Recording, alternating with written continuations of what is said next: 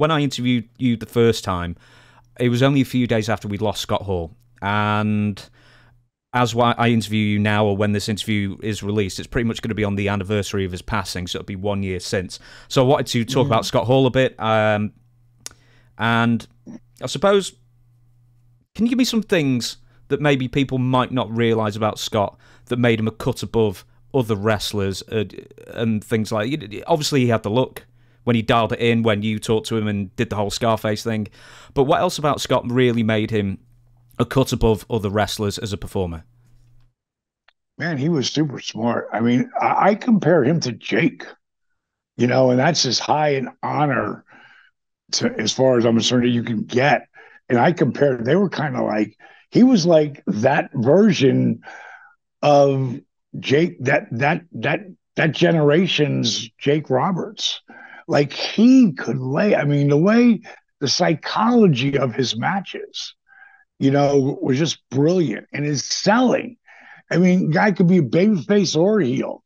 People didn't really want to see him as a heel, but he played it a lot. You know, uh,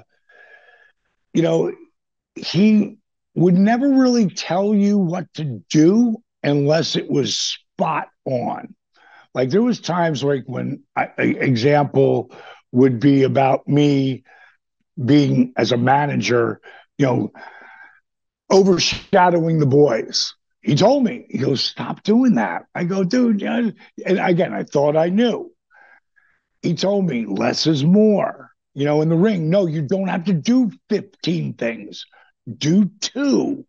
And, when you think you're going too slow, slow down.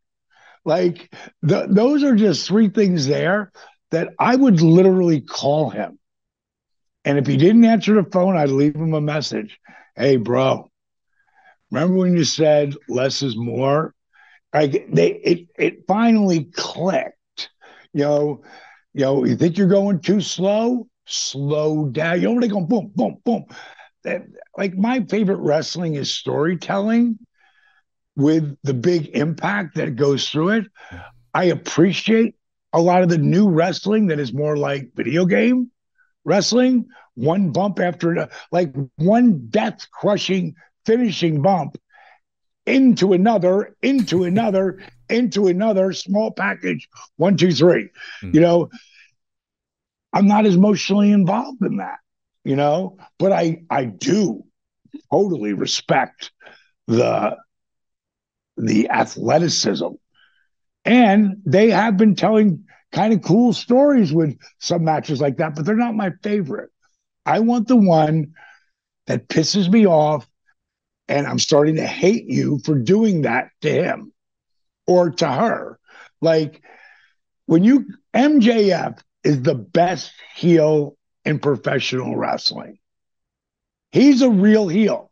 Like he won't even put stuff up. Like it was me and him together. He wouldn't put that picture up there. Mm. You know what I mean? He's not going to do it. He's going to live the gimmick. Very hard to get real heat today. He's got it. Mm.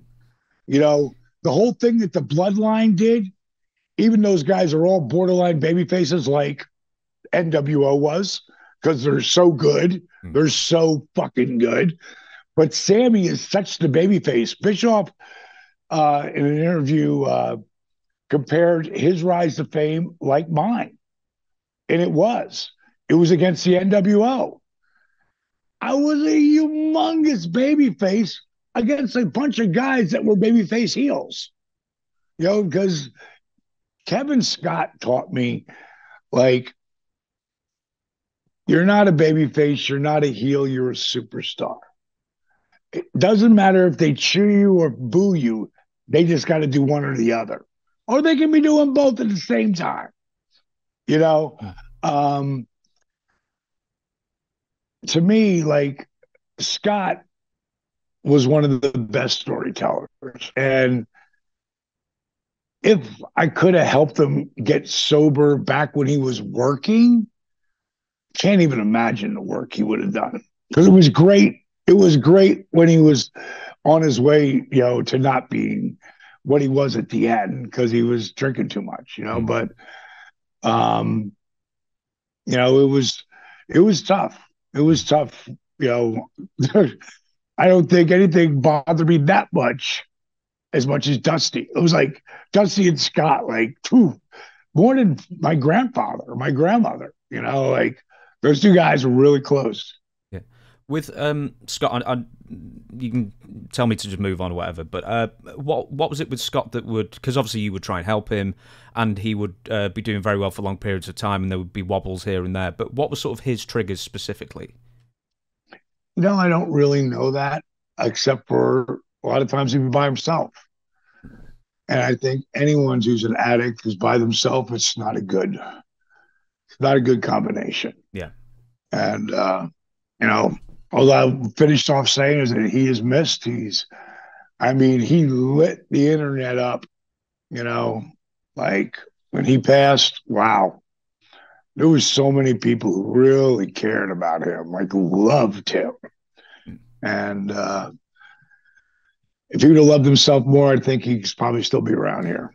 Absolutely. And also one of the king wind-up merchants on the road, as well as a sort of travel partner, I believe. Is there any, like, a funny story to end on with Scott where, let's say you were traveling with him and he just knew how to push your buttons or wind you up or something like that? You know, he was never really like that. You know, not he wasn't a he was a subtle dude, man. Mm. You know, Scott might not say. I'll give you an example. Like when he came in the house, and he was, now he's sober, and the lawyers for my program, I wanted to call it zero impact because there's really no impact in DDP yoga. And lawyers say you can't say that. You can't say zero impact because you're moving. So I couldn't think of, like kick-ass cardio, dramatically increase your flexibility, strengthen your core at a whole different level. I didn't have the ending. So for 2 hours, my team and I deliberated this we call it the Sons of Anarchy room because a huge table that we had. And I didn't come up with, and the ideas that people came up with, they were lame. And I walked in the kitchen to grab something, and Scotty pulls me over side. He goes, "Hey, Dally, I don't want to step on anybody's toes or anything, but couldn't help but hear what you guys were talking about." He said, "What about minimal joint impact?" I was like, "Oh, that's fucking perfect. Oh my God." Like it became a part of the four things. Mm. And that was Scott Hall because I didn't come up with it. Steve couldn't come up with it. Nobody did, but Scott Hall did. And he always had those nuggets. Freaking, he could just be listening to some guy tell a story, and at some point, so I got his ass and I whooped his ass, and he would go, "He'd kill you. He'd kill you." Like he always had those like one-liners that just burst out laughing, made you look kind of stupid, you know. It's kind of like what he came up for. The best example is bad times don't last, but bad guys do. Mm-hmm. I can't remember the beginning part of that, but when he was getting ready for the Hall of Fame, and you got to remember, those two guys going in the Hall of Fame was like me going in. Mm-hmm. If I never went in, which I knew they had eventually put me in there because of WCW, but if I never went in for this, to be the guy that helped both of those guys get sober enough that where the company would trust them again. Like that's so huge. And to have been that and being able to work it and to be there for that. And Scott telling me, "Dally, I'm not going to say a lot for this Hall of Fame." He said, "But here's my finish." And when he said the finish to me, I was like, brilliant. And of all the quotes you'll ever hear in someone's induction speech, that will always be there. Mm.